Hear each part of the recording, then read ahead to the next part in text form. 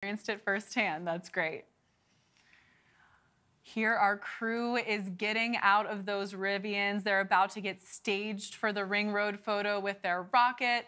Because if you didn't take a photo with your rocket, you didn't go to space. You didn't go to space. And they're in very good hands with our amazing photographer, Felix.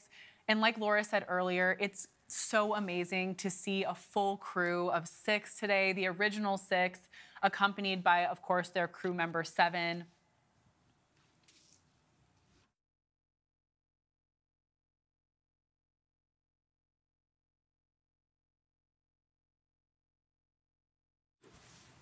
Okay, this is one of my favorites. You got to see what everybody's special pose. Been practicing those rocket poses there. I'm encouraged by this high energy crew. This is looking great. Even running back to the Laura Rivian is there. running back to the Rivian. I love that. Our crew is going to get back into the Rivians for the last time before they get into the New Shepard crew capsule.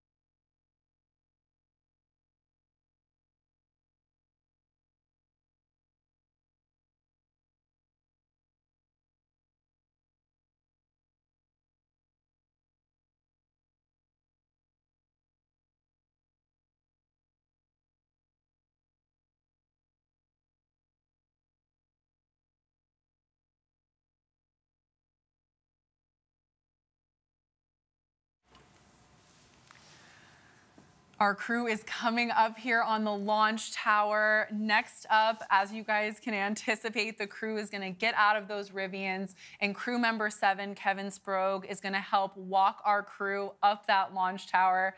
I remember the first time I ever climbed up the launch tower. It is much higher than I think it looks in the camera, but since we have such a high energy crew, I'm sure they're going to be up there in no time. Laura, I know you've seen some of the astronaut training process. Can you give us a little more color on how crew member 7 there in the black flight suit is shepherding this journey for the crew?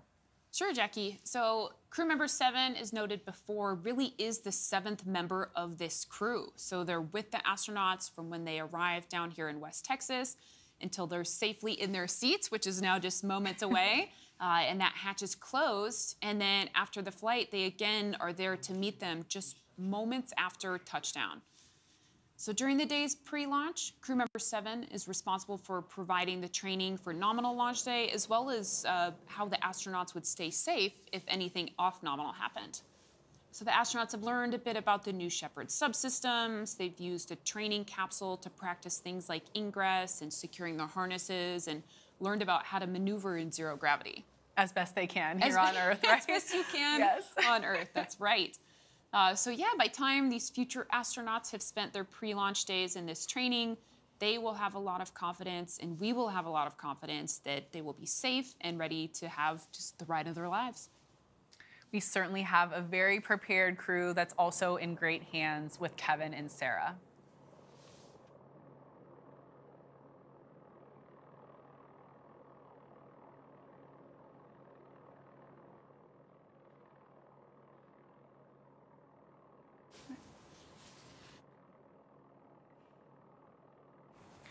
If you're looking at the top of the launch tower right now, that's the next stop on our crew's path to the capsule. That's the safety shelter on top of the ascent tower here. And Felix getting some great shots of them as they head into the shelter. The crew is going to stand by in the shelter and await that ingress across the bridge, then the gantry into the crew capsule. Our crew is looking great right now. They're looking very ready to fly. That might be record time. Getting off the oh my launch gosh, tower. look. Several thumbs up. Definitely some excitement here.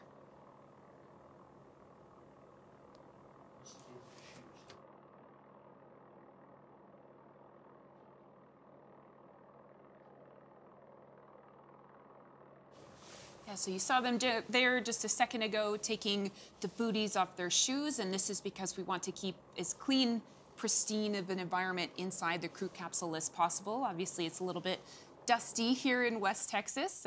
So now they are essentially all prepped in their flight suits and their flight shoes and ready to go. With their special guest, of course, our founder, Jeff Bezos, in the security safety shelter with them. Very excited. You know, last time he was up there, we were worried he was going to try and go with the Right. second human flight crew, but all 6 seats are full today, so that's not going to be an option.